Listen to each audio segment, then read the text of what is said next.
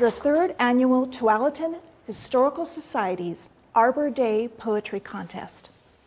My name is Mary Baylor, and I am the chair for this contest. Today, we will be sharing the beautiful poems by our finalists. But first, I'd like to introduce our judges. Loyce Martinazzi, author, playwright, and Tualatin Historical Society co-founder.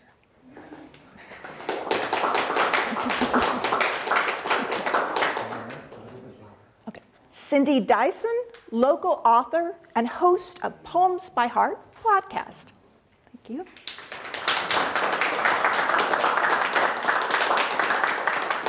And Tom Swearingen, Oregon's Cowboy Poet Laureate and award-winning singer and songwriter.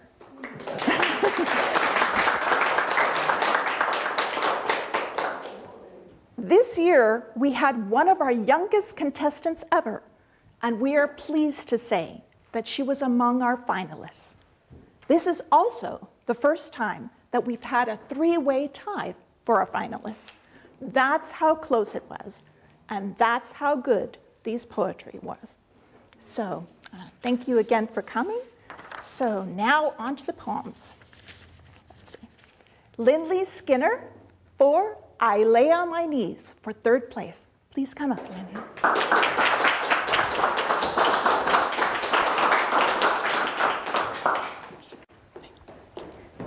Hi, my name is Lindley, and I'm really happy to be here. My poem is called I Lay on My Knees. Trees, trees, I see all around me. I lay on my knees, listening, waiting, watching. I see birds dancing in the cool, soft, warm-hearted air. I know I found my place. Suddenly, I see a sweet, kind face. I hear her leafy green eyes, watching all of her creations. She is Mother Earth. We live on her beautiful, beautiful world. Thank you.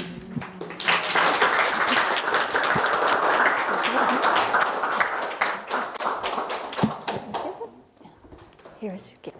Thank you. Oh, no problem. Thank you.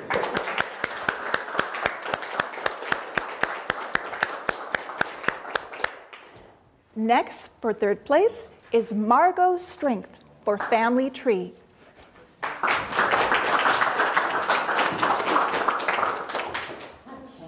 Honored to be here. My name is Margot Strength.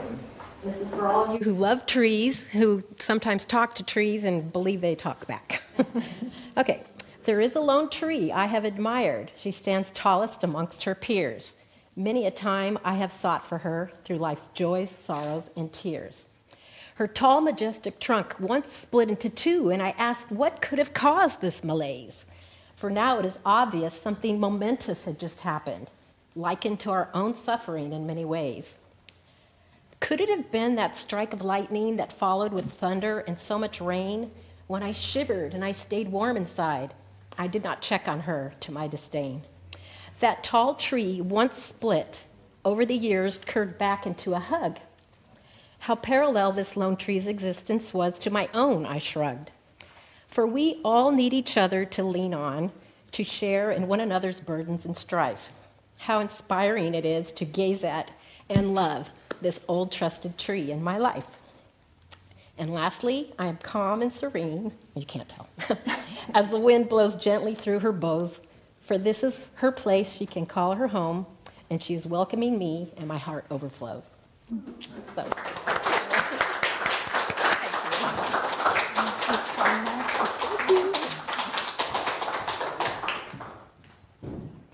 And now, John Miller for Winter Trees.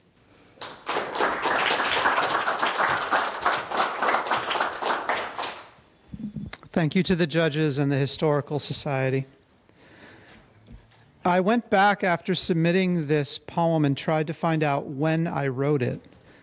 And it turns out I wrote it spring of 2021. So keep in mind our societal emergence from pandemic at that time. Winter trees.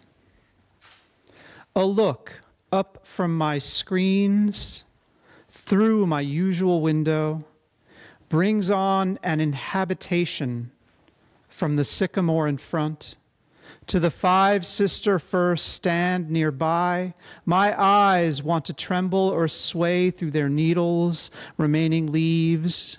Join their storm-robust branches that thicken bound to a trunk.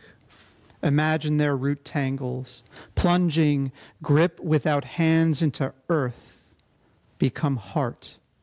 Over time become canopy of the spring green displays of love that all the world will see. Thank you. Thank you so much. Congratulations. Okay. And in second place, Rebecca Smolin for Teacher Tree.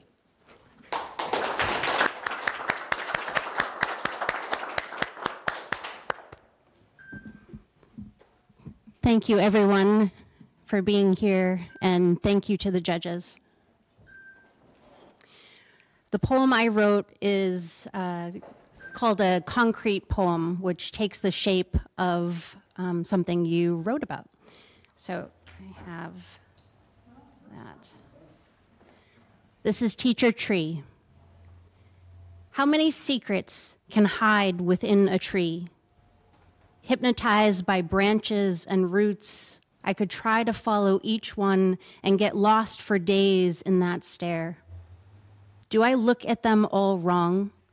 Should I invert this hourglass held by the heart of it and put attention more on the roots? Is that the part that sings? I keep my pen on the paper, hoping to hear it even now. Hoping to learn the secrets from a lifetime of listening, from before they speak of survival. Thank you.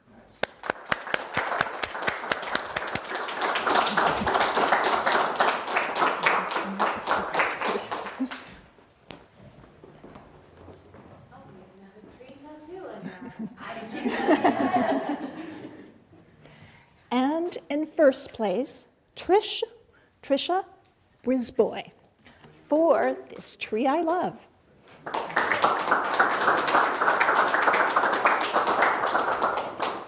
Thanks to everybody. I love poems and I love trees, so I'm really grateful for this annual opportunity to express that love.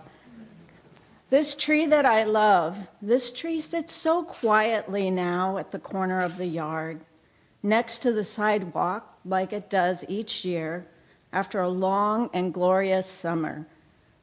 Its leaves turning from green to red and purple.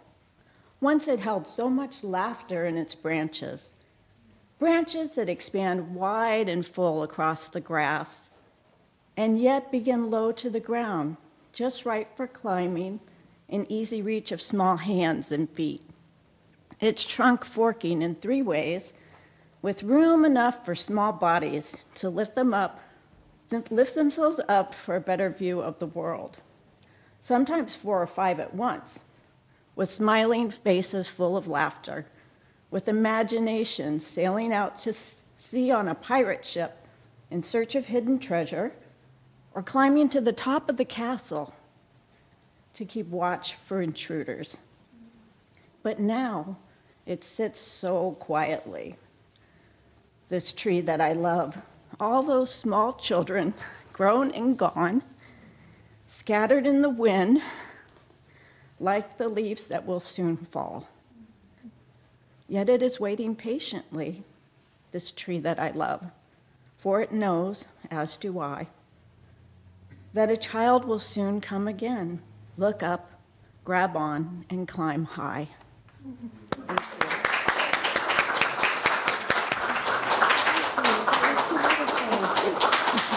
you. Okay. Okay. Let's give them another round of applause for their work, okay, and the judges.